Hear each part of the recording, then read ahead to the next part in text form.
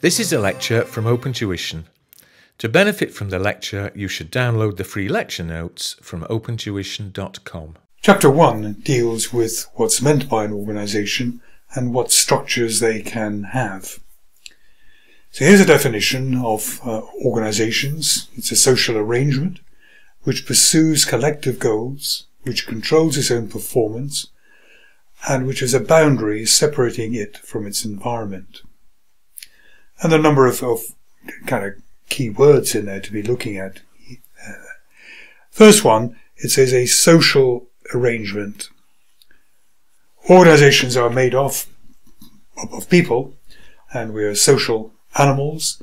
We interact, we have preferences, we have people in the organisation we like, others maybe don't like so much.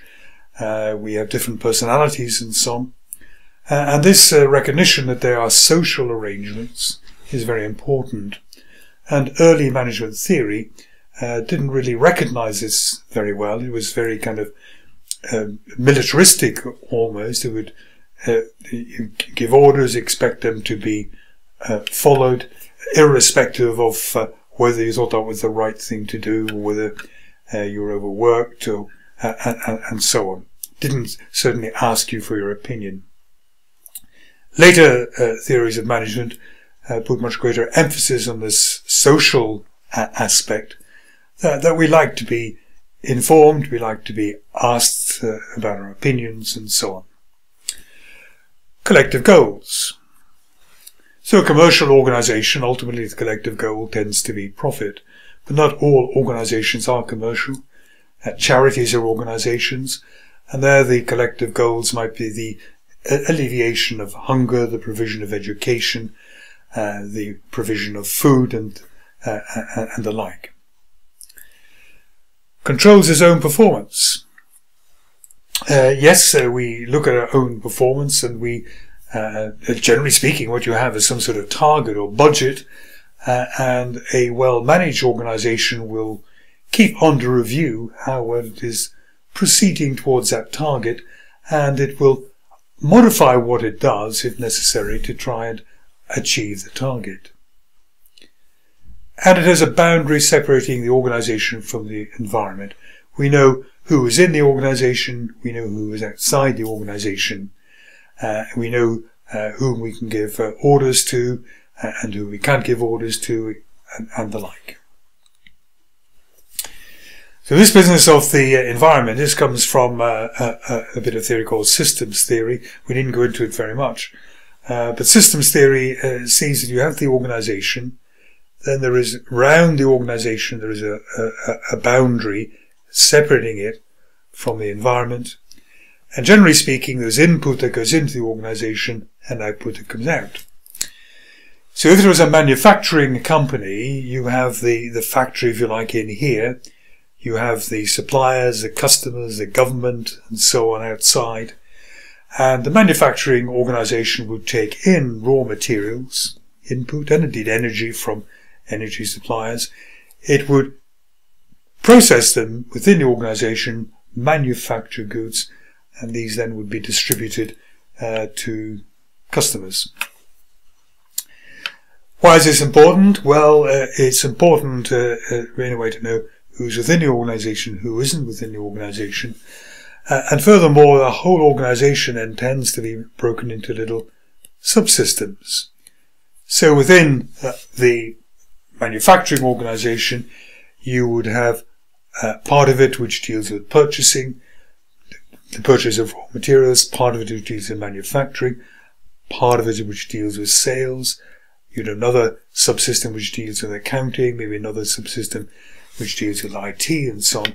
And all of these have their own inputs and outputs. And it's important to know where the boundary is, because when it comes to ordering more stock, more raw materials, who should do it? Should it be somebody who's in the stores, in the inventory, who sees the levels going down? Or should it be someone in manufacturing who sees we've got all of these sort of orders coming in, we need to place an order for raw material? It maybe doesn't matter who does it, but it's important that we know which person has that responsibility. In theory, there are certain systems which do not interact with their environment. There's no inputs, no outputs. They would ignore what customers want, for example. And by and large, these organizations have no long life. They're more of a theoretical curiosity. Organizations which do interact with their environment, take input in, produce output, those are known as open organizations. The ones which do not interact with their environment, in other words, a temporary type of organizations, are known as closed. Types of organization: you can have commercial, they could be sole traders, a person starting on their own. Partnerships, where several people work together with a view to profit. Limited liability partnerships, limited companies. Great thing about limited liabilities partnerships and limited companies is if the company goes bust, then the creditors of the company, people owed money by the company, cannot come after the shareholders, if you like, for personal assets. So the liability of shareholders is limited, and in limited liability partnerships, the liability of the partnership is limited. The liability of the business is not. You can have not-for-profit organizations like, for example, charities. They have some other goal other than profit-seeking. Public sector organizations are owned either by the government or local government, central government or local government. Very often they're not for profit. Health services, the defense industry, or the army, if you like, is not a profit-seeking organization. But sometimes they are. Sometimes in some economies the public sector owns, let's say, airlines or bits of the car industry. These are nationalized industries, and they would generally be expected to make profit, though often in a public sector context they did not. You can have non-governmental organizations like Greenpeace. So they're not run by government. They may be sponsored by government. They may get money from government, but technically they are independent. And then there's cooperatives. This is a bunch of people working together, cooperating in some enterprise, generally sharing the profits at the end of the period. So here are the organizational structures. First of all, we have got entrepreneurial. And entrepreneurial is a very simple organization. An entrepreneur is someone who starts a business. So we're looking here at a relatively young business and therefore a relatively small business. And really what you have in an entrepreneurial structure is the boss and maybe a couple of workers. But there's no complicated structure. It simply isn't big enough to have that. It simply hasn't evolved towards that. Functional structure is very, very common. Typically what you have in a functional structure is you have the CEO, let's put the CEO here, the Chief Executive Officer here, and then you have the board. So here we have maybe the finance director. Here we maybe have the manufacturing person. Here we have maybe sales and marketing. Here we have maybe IT. There may be some other ones in there as well. And then under the finance director, maybe it splits into management accounting and financial accounting. And then kind of below that, you have, chief accountant, assistant accountant, somebody in charge of the receivables, somebody in charge of the payables, and so on. In sales and marketing, maybe it's split in some way into marketing to major types of product which they have, and so on. But the essential thing is that you are grouping together people who carry out, if you like, related or similar or indeed identical functions. And it's very efficient. You get great economies of scale. All the accounting goes through the accounting department and so on. You can get great expertise within that. And it's a terribly, terribly common way to structure organizations. And in your notes, it has there a list of the major functions within organizations, like ordering and purchasing, manufacturing, production. If you're not producing instead of manufacturing, you may be in direct service provision. So a firm of accountants does not manufacture, but it provides accounting services. Sales and marketing, that's finding customers, finding what they want and then selling to them. Distribution, we might have our own fleet of lorries and vans and look after it ourselves. General admin, record keeping and so on. Research and development, human resources, looking after the recruitment, training, retention, appraisal and the like of your people, your employees. Accounting and finance.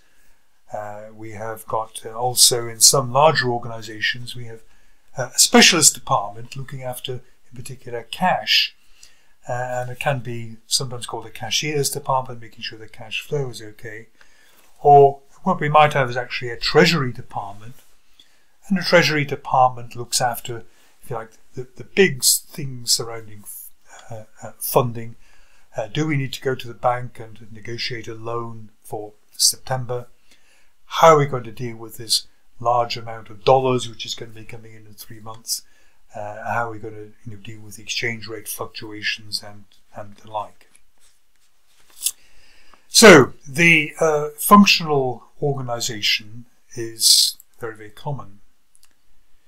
Now what I'll do just before we get on to matrix and boundaryless and so on here, let's just look at divisional structure here.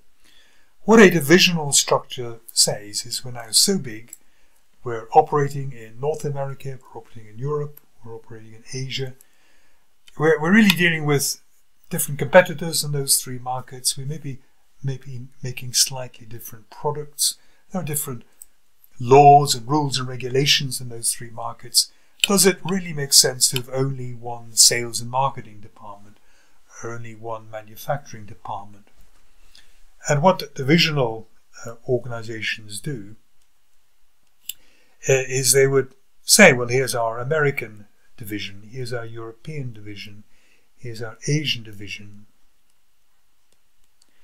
Within that, we would have purchasing, we'd have manufacturing, we'd have sales and so on going through this. So there's a certain duplication going on. We now have, several manufacturing plants, several sales and marketing, several kind of purchasing departments. But the idea is that you get specialism. You have people who know in the sales department, they know exactly what the US customers want and what sort of competition there is. In the European division, we know exactly what those customers want and so on. Here we've divided it up in terms of geography. It doesn't have to be in terms of geography. You can also divide it up in terms of major product categories. So in the UK we had a major chemical company, and it made agricultural chemicals, basically fertilizers, and it made paint. Now there's really hardly any overlap on those skills or on those customers, so they had their agrochemicals division and they had their paint division, and they became specialists in that. Matrix organization, slightly different. We just draw one here. Matrix organization, a good way of thinking of it is you've got project A, project B, and project C. In each of these you've got a project manager who's responsible for bringing in the project on time into budget, and then we have a number of functional people across here. We maybe have engineering, we have maybe manufacturing, maybe have quality control, and so on. So we've got project teams made up of a mixture of skills, people from each of these disciplines. And what we have, for example, is a quality control person who's working at the minute on project B and who reports to the quality control manager. So this sets out a kind of two-dimensional matrix rather than just going down within one department all the time. And this recognises that this person has got dual responsibilities. Responsibility to the project B manager to make sure or to help the project coming in on time and to the right quality. And a kind of technical responsibility to quality control to make sure that the building, the production, whatever it is of the right quality. Now, classically, this was regarded as being a bad setup to have, in a way, to be responsible to two bosses, to potentially two people shouting at you, and maybe trying to pull you in different directions. The project B manager says, speed it all up, we need to get it finished in time. The quality control manager says, no, take your time, do the quality control checks properly. And this is putting this poor employee under this great tension between two managers. Myself, I think this depiction of what's happening, the matrix organization, is honest. And what it allows this person to do is say, look at the matrix. I'm responsible to you and to you. If there's a problem in getting the project completed on time because the quality control tests are going to take too long, why don't you two managers sort it out? You're the ones who are more senior with the most skills, but don't shout at me. Don't expect me, in a way, to make my decision on the basis of the manager I fear most or who shouts louder. That's not any good way to make a decision. So matrix organizations are supposed to emphasize kind of cooperation between different, I suppose, requirements, different targets within the organization, and should allow it to be sorted out any tensions at a higher level.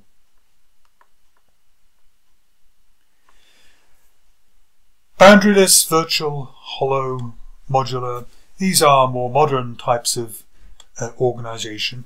They're all covered in the notes. I'll just talk about virtual here. So some IT companies, for example, Apple, doesn't make its own phones. Apple is fantastic at design and fantastic at developing technology, but to some extent then clipping these bits and pieces together to make an iPhone is not something which adds value particularly. It's a very repetitive, say it's a low skill task, is pushing it a bit, but it's not the clever task. So what Apple does is says, right, we will maintain the elements which give us our edge, the design and development, and we will subcontract the manufacturing, and we will subcontract the distribution to a company, logistics company like DHL or TNT or something, or UPS, something of that sort.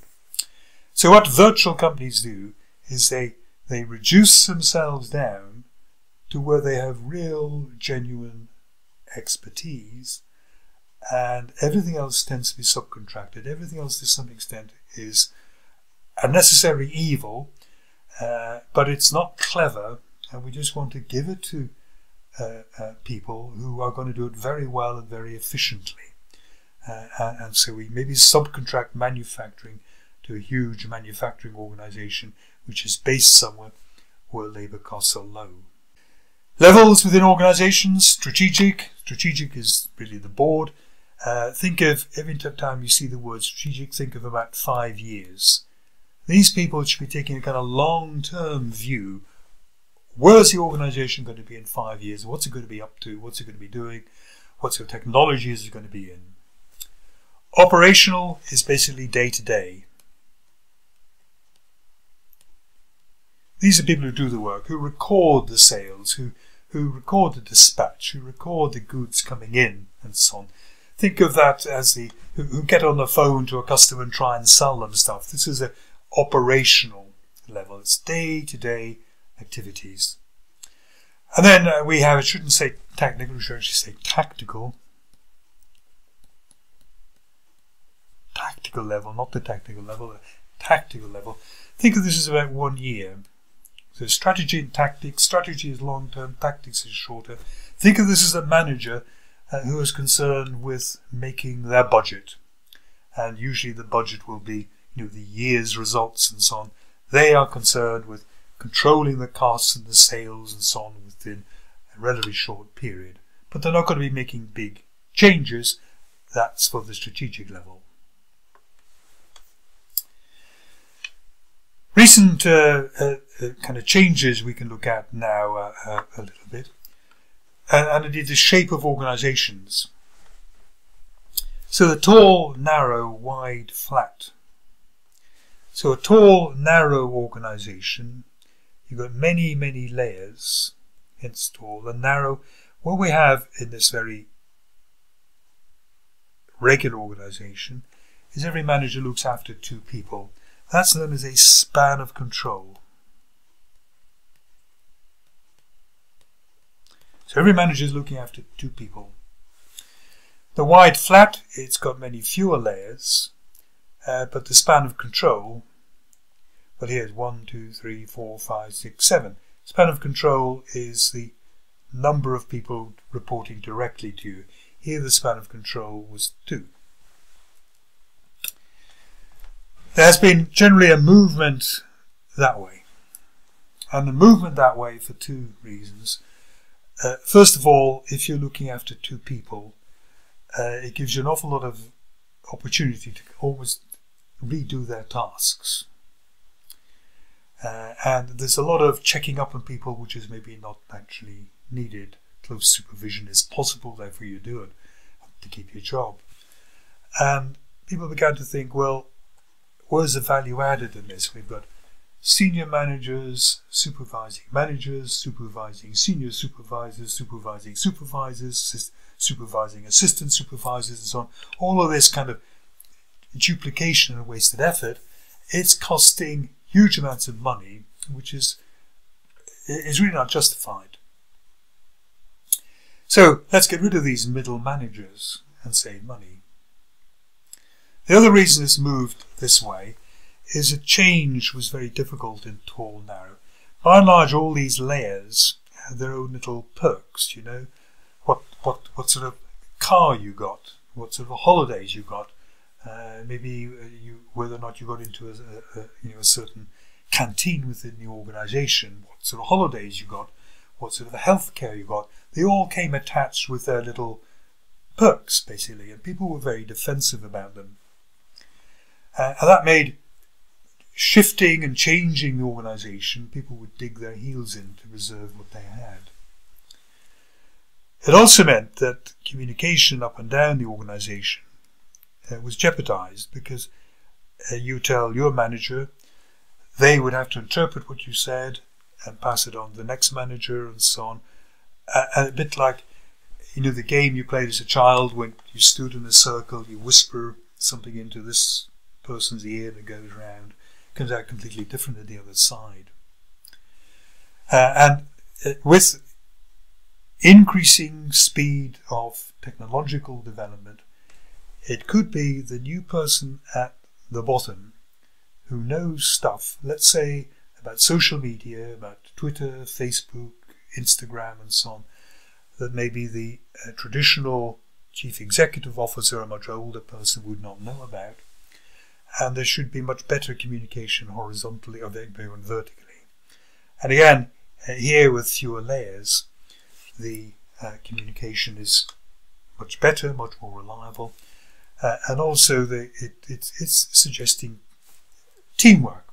You're all much more egalitarian in a single layer. So shifting responsibilities around, forming teams, disbanding teams, reforming teams, and so on, should be much easier, so you can respond quickly to market developments and technical developments and so on. Centralization and decentralization shows where power lies in the organization. If something is not decentralized at all, it strictly means the person at the top looks after every decision, both important and trivial. And the problem is that they will not have time to do that properly. So decisions will be delayed. They may not have the expertise. Why should a single person at the top be able to make decisions about IT and about advertising? It's not very motivating for other people if you can never make any decision yourself. And if you never make any decisions yourself, how are they going to decide whether you're any good or not, if you're just following instructions? So some decentralization is good. Faster, better decisions, more motivating for staff, and so on.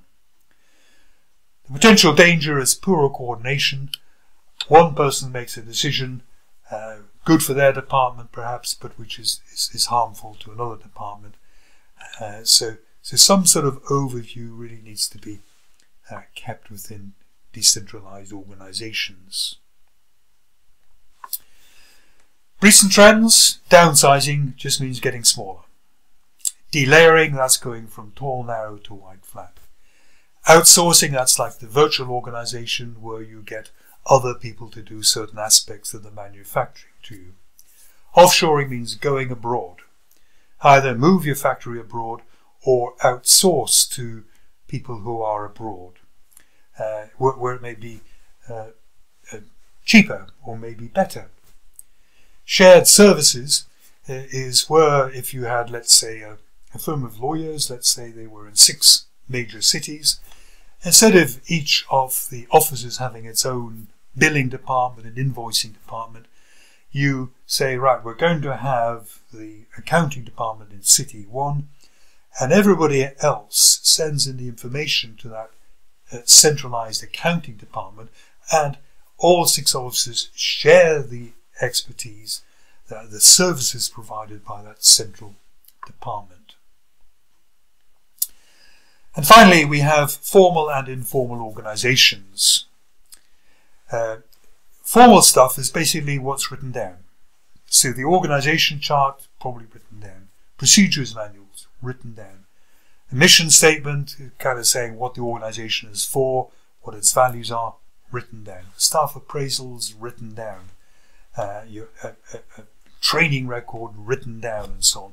This is all the stuff management knows about and management causes or is responsible. However, the idea came that there's a lot of other stuff going on within organizations that management is not in control of and management might not even know about. And this diagram it represents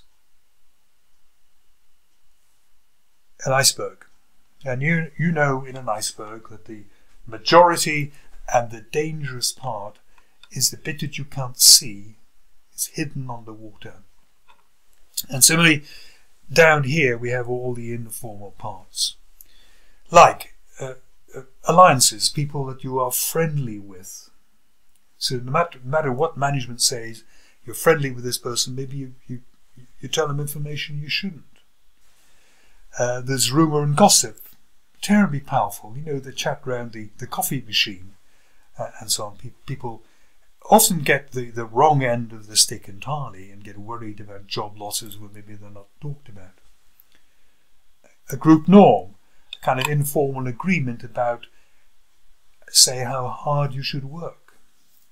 And if you begin to break a group norm, if you know, most of your colleagues are making 20 items a week, and you manage to make 30 items a week, they're probably not going to like you. And there's a lot of pressure on people to not rock the boat, if you like, to behave in a generally accepted way, which can be very resistant to management efforts to change it. There may be personal ambitions.